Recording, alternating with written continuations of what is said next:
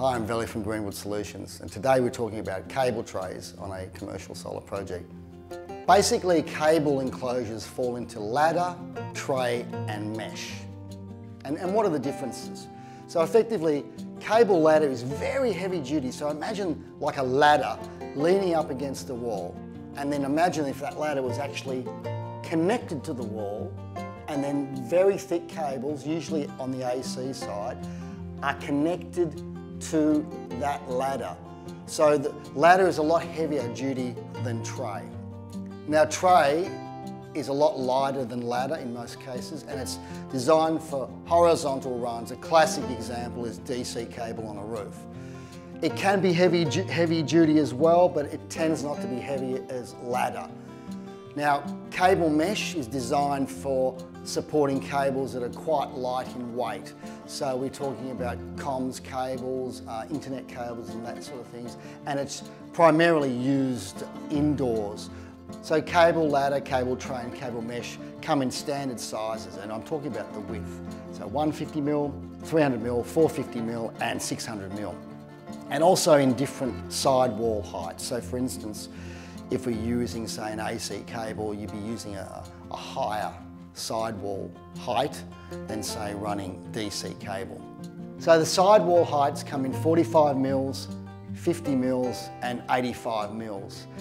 Now, other characteristics we have to look at is the load rating of the actual ladder or tray we're talking about. So in other words, how much cable can I put in these trays? How far can I span the actual cable tray before I need another support? So really important, we do not want too much deflection in the tray, and there's particular data sheets that will tell you that this particular tray has this amount of deflection using this cable that weighs X amount per metre. So cable tray for DC runs. Now here's some of the questions you should ask. How many cables am I putting in the tray? Is the cable tray going under something else? And of course, heat transfer. You're putting these cables in a tray, they're producing heat. Then you put another cable next to that existing cable, and then another one, another one, another one. This all plays a role, not only how far away they are, but how many they are. So how many DC cables could you put into cable tray? This is really up to the designer. I'd be looking at maybe putting 14 strings max into 150mm, so that's 14 strings, pos and neg, and also the main earth vein that goes down the cable tray, that effectively is the earth from the rail that goes into the tray and continues on down to the main earth point. And in regards to the sidewall height, I'd be looking at the 45mm sidewall height, which allows you 38mm of cable distance. So that's what you've got to play with. But again, it's up to you as a designer.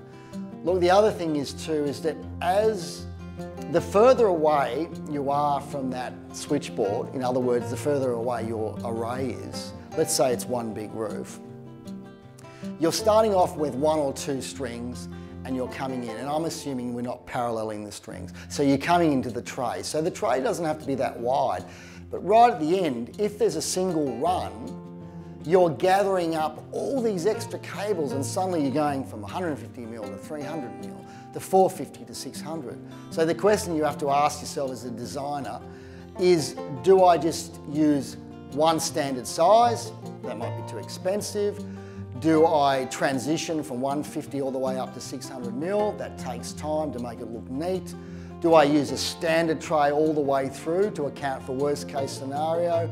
Maybe you can get away with 450. So a lot of questions you have to ask, and obviously it depends on the configuration of your strings and how you're coming into the actual tray. Now, cable tray for AC runs. So AC cable is considerably heavier than DC, especially when you start going up into the larger sizes of XLPE. You're talking about a lot of weight. It's really horrible stuff to handle. So you're going to be using ladder in most cases, both in the vertical and horizontal runs. Also remember, because the cable is so heavy and you may be running up a wall or coming down a wall, think of the derating of the cable. Are you going to be using existing cable tray? Are you going to be putting multiple cables in that cable tray, which you are, but just think of that spacing between the actual cables themselves. Think about whether you need to use lid in that particular situation or not. It just depends. Obviously, check your standards. And also, that in the installation process, you may need machinery. You may need a scissor lift or something similar to get up and position and install on that wall. You do not want to be dealing with some of the larger diameter cables off a ladder. That's an absolute no-no from many perspectives. Now, cable tray does have to be earthed. You have to look at the standard AS3000, the most recent one, and look at clause 5.6.3. And effectively, they are talking about conductive piping. And if you read carefully, it is a shall. There's a requirement for you to earth the cable. Look, I've had this conversation with a few people. Some people say you don't have to.